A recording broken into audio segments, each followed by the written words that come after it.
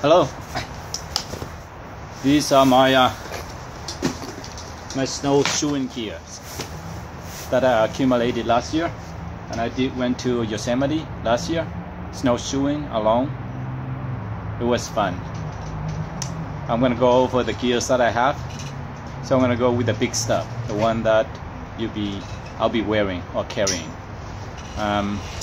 So take a look at the biggest thing that you need is a sleeping bag, and it is big. Take a look at this. This is a big sleeping bag, so you actually have to squeeze it down to pretty small. This is the sleeping bag that I have. Take a look at this. See this? This is a 5-degree rating for a sleeping bag. It's pretty warm. I used it last year and I was sweating inside it. I have to go inside here.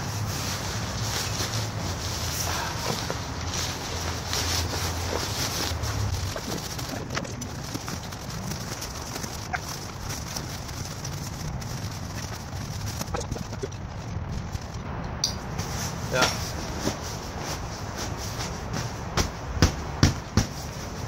You see this? This is my sleeping bag, so it's still big, but it's kind of light, so that's good. So that's go for the sleeping bag. The next thing I need is a tent.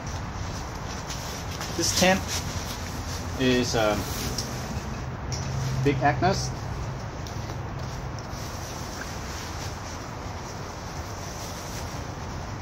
This tent got a kind of big. I have a sleeping bag, but I need a pad to sleep on, and this is a pad.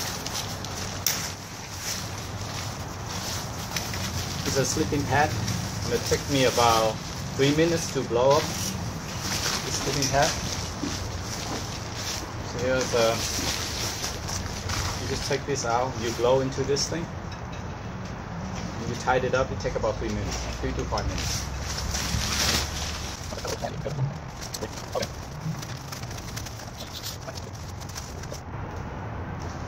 It's going to stick out a little bit.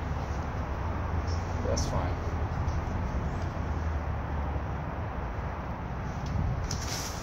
So I got all these backpack. This is a backpack. This is a Gregory backpack. Well, it's supposed to be waterproof, and it's a 35 liter. It's a 35 liter. Backpack is pretty good. I guess it's good for me. About the right size. So I have a sleeping bag, tent, sleeping pad, and a backpack. Alright, the next big item is what to wear. So I have here, this is snow pants, it's waterproof, and then I have my boots, which is also waterproof. So what I wear inside is a thermal pants, something like this. Got a thermal pants. You wear this thermal pants inside, and then put on snow pants outside. It'll keep you really, really warm and comfortable. And as for wearing clothes, I wear inside a tank top, and then a long t-shirt, a long sleeve t-shirt, and my down jacket, which is pretty thin, with a hood on. If you want it to be warmer, you can even wear another sweater inside, and it will keep you really warm. So it's 3 layers, 4 layers, and that'll keep you really warm. And when you walk, you're going to be sweating a lot, so you don't have to worry about freezing to death. Okay, the next thing is walking stick. This is very useful. You can use it to help you push forward, climb, or going down, and also use this to protect yourself from animals or whatever that's come at your way. So this walking stick, you can extend it, close it. And most important thing is snow shoes. Without this, you can't go onto the snow. You're gonna be sinking. So this is pretty good snow shoes that I got from last year. They got even icebreaker, so they can break the ice.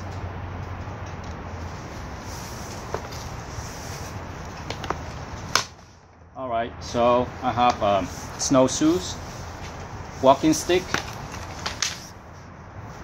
gloves. It's waterproof club. It's keep me warm. And also another thing that I actually do have, I think is important, is this. This is snow breaker, ice breaker. So what you do is when you walk on ice, you don't need snowshoes. You can put this on your shoes. You can put it on your shoes. Put it on, and then you can walk on ice so that you won't fall because of the slippery. You're gonna break the ice.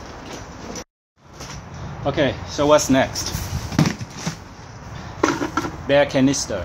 You need a bear canister.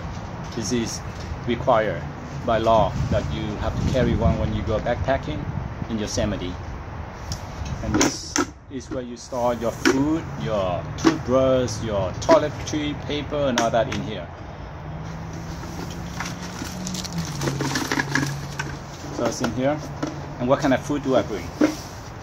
I have a mountain house. These are dry food, which is pretty good. I use it a lot, and it's pretty light. It's kind of big, but it's pretty light. And it's served three servings. And believe me, when you hike all day long, you can be really hungry. And so you need a lot. And this probably lasts me for a meal or two. Mountain house. I'm not gonna take all of these. I only take what I need. Depending on how many days I'm hiking. And I have a bear canister, I have food, and also I need a stove to cook on. And this is a jet boiler. And here, and it got a stove, so I can cook food.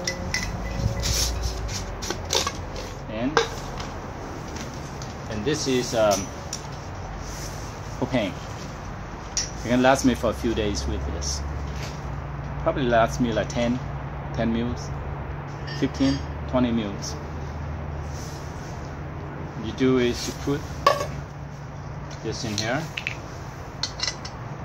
tighten it, and then put this on top, and you cook. Of course, you need a waterproof match to cook. So I have this and this to cook my meals, and also I have a fork, spoon, and a knife, and a can opener, which I can put it in here. Oh, this is important too. This is a GPS. You know, like your cell phone, there will be no signal in there. So your cell phone is you're not gonna be able to use your GPS, but this thing is good. It can detect up to 14 satellites. All I need is 3 or 4 to find my way out. And I've been in there before, and it was great. It actually helped me. It actually tell me where I am and where I'm heading to. And if I get lost, I head the wrong way, it will tell me. It will show me that I'm going the wrong way. So this is really, really helpful. The rest of the other thing is you need a flashlight, or a lamp, a light, small one. This is a headlamp. Pretty good headlamp. This is a bear bell. What does it do? You see a bear? Ring. distract the bear and drive the bear away with this. It's called bear bell. See a bear? Picture of a bear? Huh? And when you're in the wood, you're cold, so you need to build a fire. So I have this thing. And this is a fire maker, just in case my matches doesn't work. And this is a chainsaw. The chainsaw, you can cut the wood, dead tree, dead wood. You can cut it and use this for fire. Basically, I think that's all you need. That's all I need to go backpacking, snowshoeing in Yosemite. And also the most important thing is not this thing, but you, yourself or me. You gotta be in physical condition, top shape. You have to mentally be prepared, and with the spirit. And without physically be prepared and mentally prepared, you can't go. You know, and one of the most important things, the enemies out there is not the bear, it's not the weather, it's not the mountain, it's you. You can kill yourself by being stupid, by being careless, by not up to shape. You're not gonna go out there not being prepared.